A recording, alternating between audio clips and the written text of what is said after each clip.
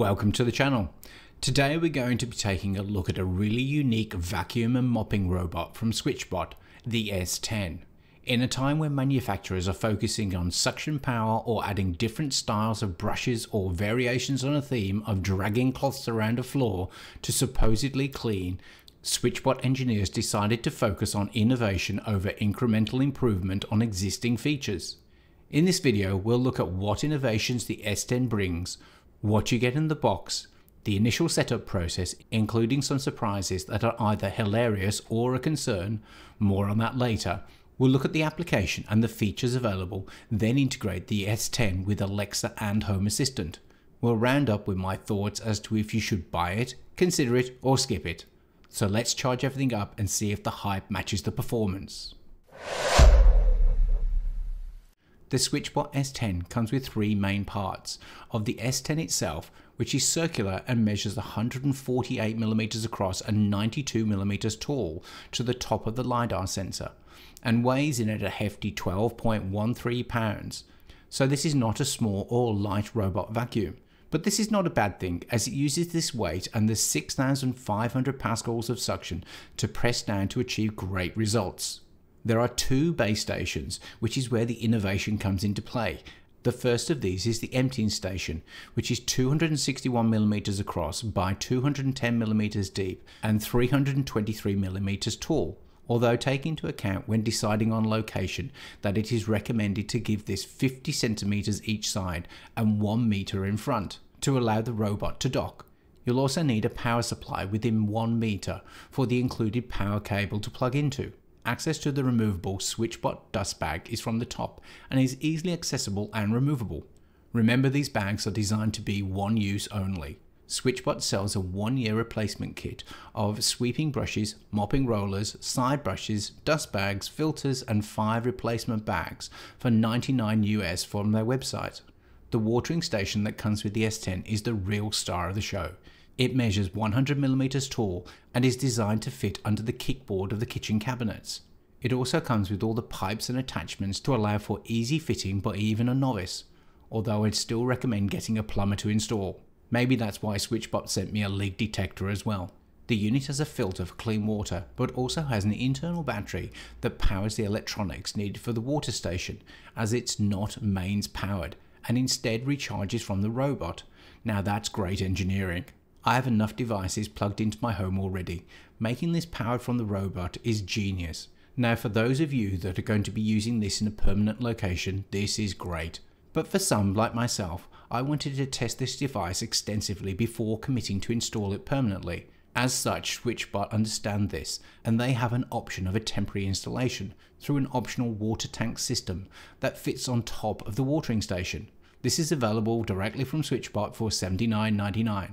The additional water tanks are of good size to minimize the number of times you need to empty and refill them.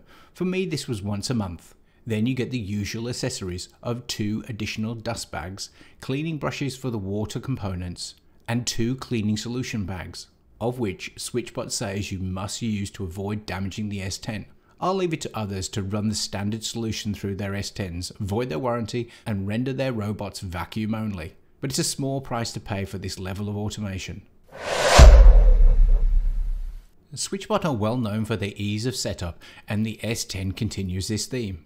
I'll assume that you have already excitedly unpacked everything from the box and removed the various pulls, tapes and spacers. Start with the base station. Place it somewhere with a plug and 50cm distance on either side and 1 meter in front to allow for docking, and plug it in. Place your S10 onto the dock and give it a few hours to top off the battery, which is always a good idea with battery-powered rechargeable devices. Now place your watering station in a convenient, easily accessible location. I'll assume that you are running the additional water tanks, but if not, you should have it plumbed. Now place your water tanks over the watering station. Remember to follow the instructions for connecting the watering station to the tanks. This is via connecting the pipes to the connection points at the back of the watering station. Now plug in your USB-C plug from the tanks to the watering station. Press and hold the pairing button for 2 seconds or until the white LED flashes to indicate that it is paired successfully.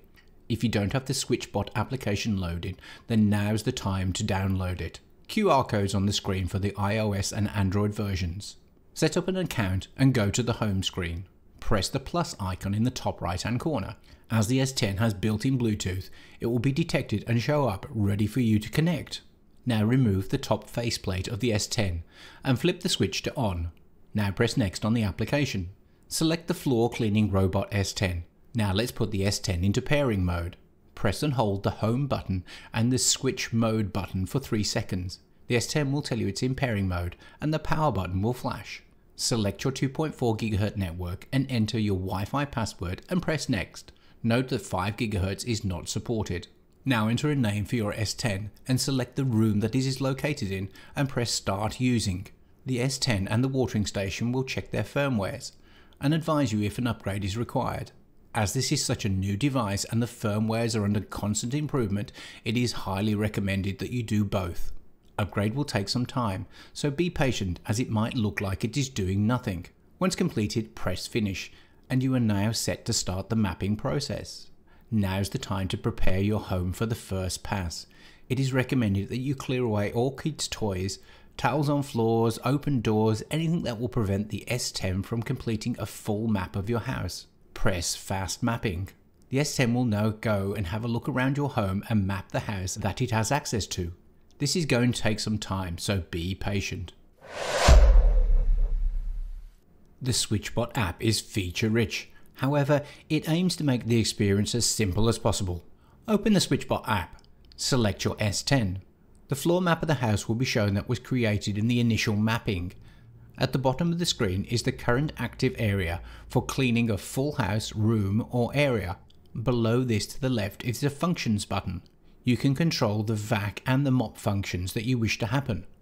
To the right in settings, you can set the location of the water station. In maintenance, which allows you to automatically adding mopping solutions and the consumable parts as a percentage usage. You can also set the dust collection frequency after each task every 15 or 20 minutes. Then the cleaning frequency, which I will also leave as automatic. And finally the drying of the mop, which I'd leave the robot to work out, so leave as automatic. To the right is the button to select the vac mop or custom to set different cleaning plans for different rooms. Here you can also set the suction power and the amount of water that you used in the mopping. I'd recommend leaving these as maximum suction and wet mopping for best results. In the middle you have the play button, which actions the setup that you have configured. In the top right hand corner is a cog button for the settings. You can rename your S10 and place it at home and specify a room where the S10 is located. You have the option to set up a schedule, a do not disturb time, and edit your map or change the rooms and areas including no-go lines. You can define which areas are carpeted and how you wish the robot to handle carpeted areas. Then there are various other settings such as audio, Wi-Fi and firmware updates. No, I'm not going to be laying dried condiments on the floor or let my dog do a poo in the middle of the kitchen floor and see how the S10 goes. Sorry everyone, my partner would kill me. But I will tell you that the roller cleaner works amazingly well. I have tiles and carpet and it cleans better than any other vac mop robot I've tested. I'm sure this is the 10th video you've seen on the robot and that you will agree. It's quick, avoids obstacles such as cables and shoes, is quiet when on low power mode, although I do tend to run it on high power mode when I'm not at home. Although with the LiDAR and camera it does a great job at avoiding stray obstacles, the S10 can get a bit annoyed after a few tries. It backs up, makes a guess at the best direction and floors the accelerator. Now in my case it got itself out, but for some of you this might be a little bit too aggressive. Likewise the S10 can take quite a shine to itself. When I was doing the initial mapping run, it seemed to get stuck in front of a full-length mirror, spending 10 minutes looking at itself until I paused and continues, at which time it lost interest in itself and carried on with mapping the house. But in general, vacuuming was excellent, mopping was a standout feature, navigation, especially at night with the headlights on, was surreal but still excellent. You can integrate the S10 with Google Home, Amazon Alexa and Apple Home and have voice control. However, you don't get the full functionality, so you can't ask your S10 to vac or mop your kitchen, but you can start and stop the S10. Likewise with HomeAssistant there is no native integration, but you will be able to achieve this using the SwitchBot Hub 2 to use its Matter capabilities to allow you to start and stop the S10. Now you will need to have Matter already set up, and for me this was through the Matter integration and the HomeKit bridge, link in the description.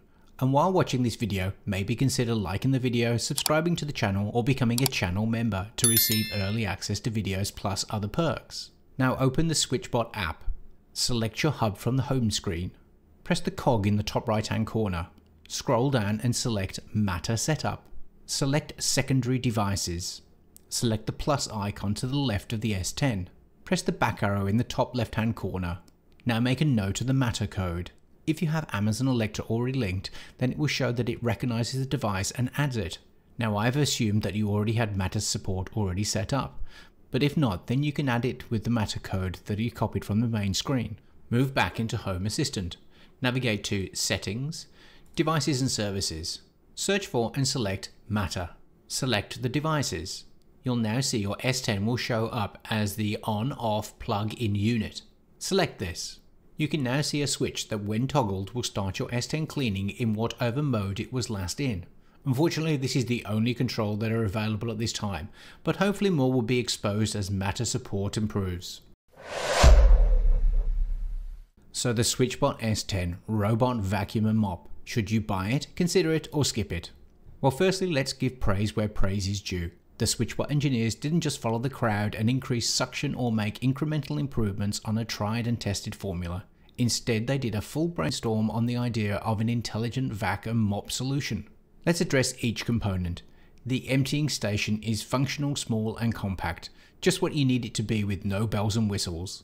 The S10 vacuum capabilities are very good. I'd go as far as to say that the best I've seen. However, the dust bar is relatively small, although effective. The single side brush is functional, but nothing astounding.